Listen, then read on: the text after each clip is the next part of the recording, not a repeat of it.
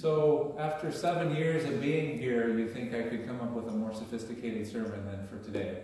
But I'm going to try to hit one of those big existential questions today. And you're probably thinking, oh, so what's the meaning of life and all that kind of thing? No, my existential question is, which came first, the chicken or the egg? So that's going to be our focus for the sermon today. Actually, it's going to be the introduction, not the focus. But when you think about that, how many of you are the people that are on the side of the chicken? That the chicken must have come first. I see some out there. And how many of you are on the side of the egg? That the egg must have come first. Okay, I see some of you out there. So we'll have our debate after the service. But I'm going to say that neither one of them came first. I'm going to say that God who made them came first. And that's the more important thing. But when you think about the chicken and the egg, God's intent was to give them to us, whichever one came first, to begin a cycle of life. That as the egg hatches and forms a chicken, or as the chicken lays an egg, that cycle keeps on happening as long as eggs keep on hatching and chickens keep on laying eggs. And life keeps moving forward. But something would not work well if all of a sudden chickens stopped laying eggs or eggs stopped hatching. That whole cycle of life would come to an end.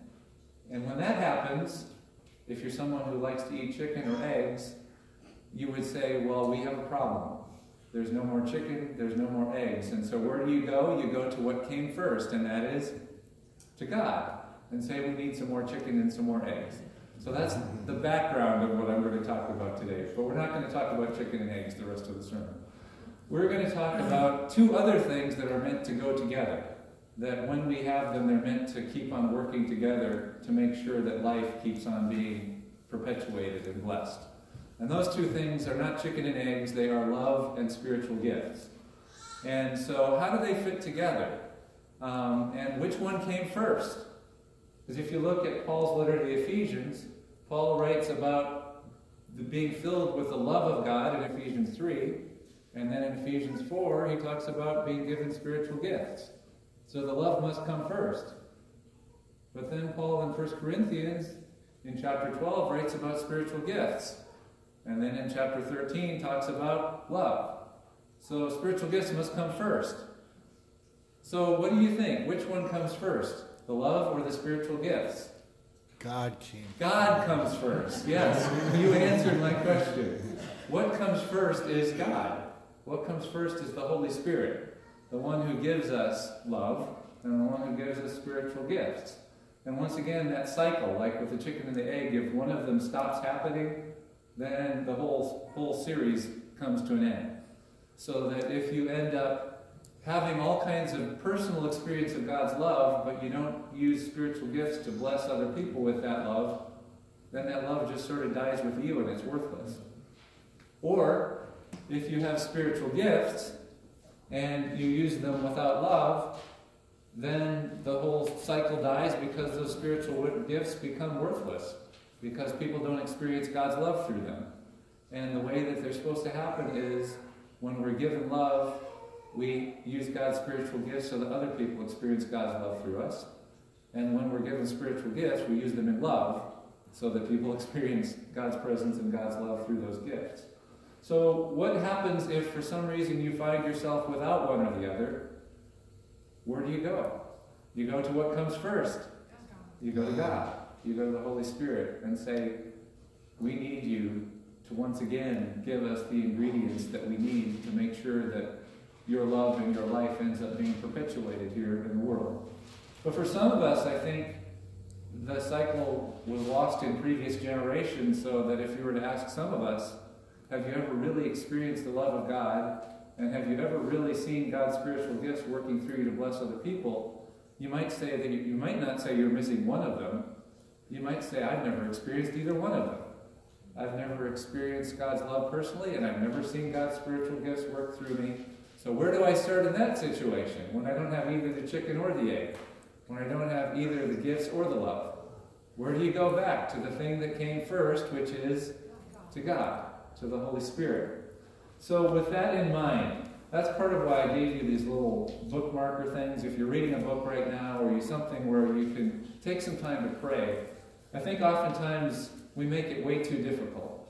We make it so difficult thinking, well, how can I live the best Christian life possible? What programs, what Bible studies do I need to do?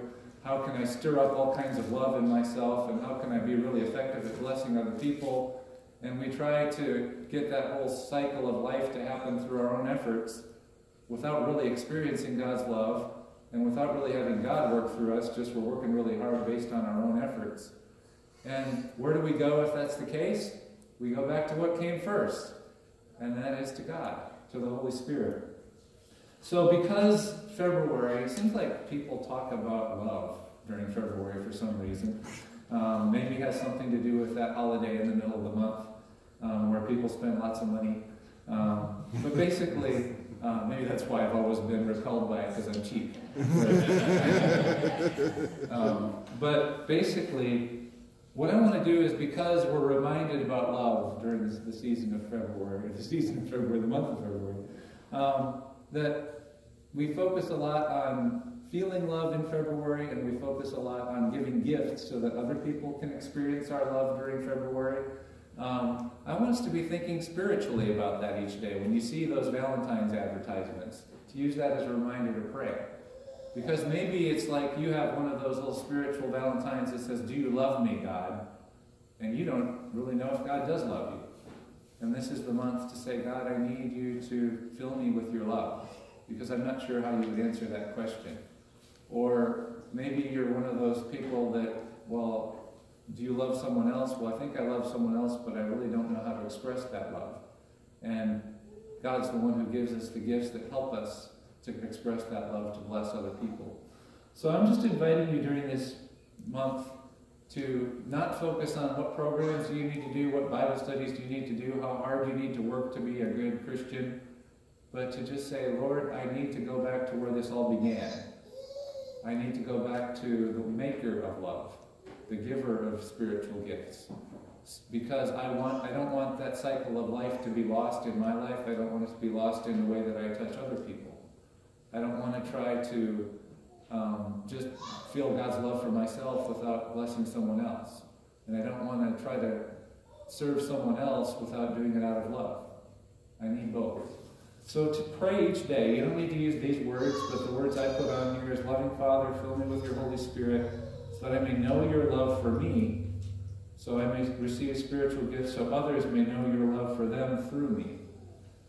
So however you want to pray for that this month, go back to the source. "Father, fill me with your Spirit so that I may know you love me. And Father, give me your gifts so that other people may know that you love them through me." Does that sound like a fair homework assignment to do this month? So that's my invitation. Because the solution to the chicken and egg problem and the love and gifts problem starts with the thing that came first, and that is God, the Holy Spirit. So, amen.